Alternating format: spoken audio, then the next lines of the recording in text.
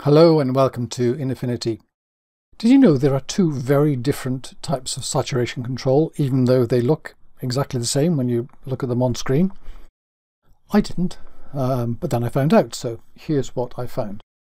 Let's go to this one here and hit Ctrl J twice to get some duplicates to play with.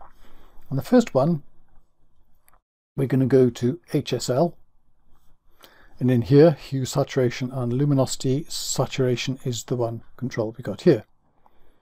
If we turn it up, things get more and more and more saturated until this chap looks like a demon and everything's very bright. And if we turn it down, it gradually goes to grey. So let's have a look at the other saturation one. So we're turning off that top layer there so we can use the one below. And that's when under the vibrance control here. So I just call this Vibrance Saturation as opposed to HSL Saturation. Here we got Vibrance Saturation. Looks the same. But watch what happens when we turn it up. And I turn it up here and nowhere near as aggressive a change. In fact, the guy just looks a bit embarrassed, maybe a bit sunburned. And other things have brightened as well. And if I turn it down, it's kind of black and white as well, but let's have a look at this one. Put this down to 0. And so you've got the HSL one and the Vibrance one. Not a lot of difference, is there? But there's subtle differences. And why is that? So notice there's things like this area here, which is green, changes. The areas up here and a bit down in here going to change as well, because there's a yellow in there. It's not much here, but there's more up here.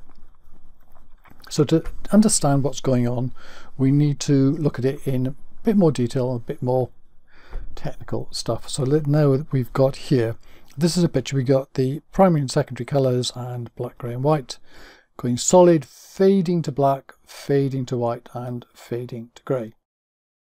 And to see what's happening with when we do this, look what happened here. Note underneath there you've got red is high, green and blue are 0.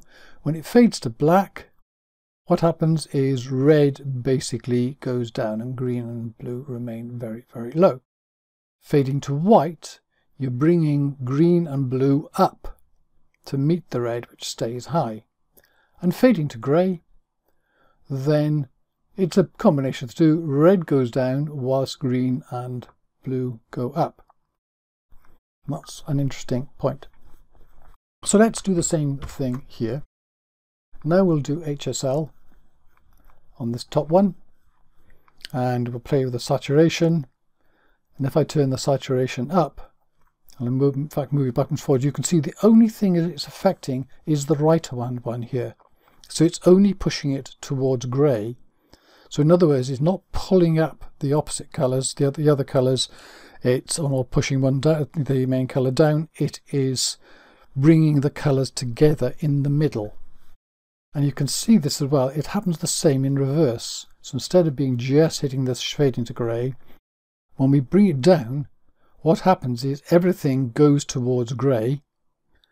Right down here, and see it's in the middle there. It's kind of useful, sort of a greyish colour. That's which you can make a nice tweak. But when we get to the bottom, all of these colours here are going to grey, and that's because it starts at the top and they just call it collapsing in towards the middle. In our picture here, it does go to different colours, and that's because of the mix of red, green and blue. Let's have a look now at what the Vibrance one does. If I go to Vibrance now, if we turn saturation up, look, we've got more movement now. Yeah, look at the way this is moving. So we've got the fade to black, the fade to white and the fade to grey all being affected. So this is very, very different behaviour.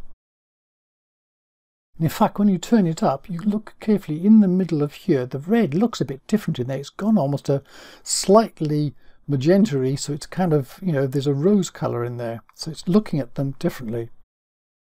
And also, if I just drag this down, straight down here, so here I notice I got red's 202, so it's at this level I've gone down 202, keep going down, but here green's only 156, so it's being reduced at a different rate, and blue is 235, so that's quite differently, they're moving in a different way.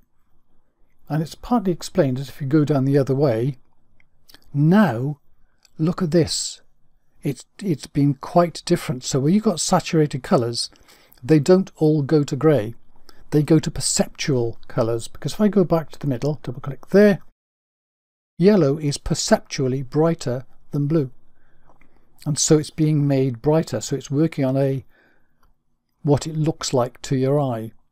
So in other words, the saturation, if you want to do natural saturation changes, the bottom line is the Vibrance one is better than the HSL one. The HSL one is also useful in other situations.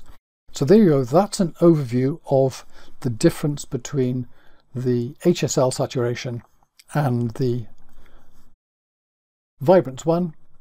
You can use them differently, they have different values. So on the top one here, we can have a form of grey, you can have an interesting sort of like muted thing here, and you can saturate it up to here, but things, and particularly skin tones, and this is one of the things that's deliberately done here, skin tones go bananas. Everything else is very bright. Whereas turn it off, take the one down here. Now when you bring this up, you're going to get a gentler, more natural picture. So there it's just a little bit, muted. It's a bit more balanced in terms of the colour. And as you go up here, see the skin tones are not affected, even not badly, not even when it's high. So a lot of the time, in other words, I will use the saturation in here if I just want to keep the picture natural, unless I want to force something. So there we go. Vibrance control gives you a better saturation. HSL control gives you more of a heavy-handed one. Thank you very much for watching.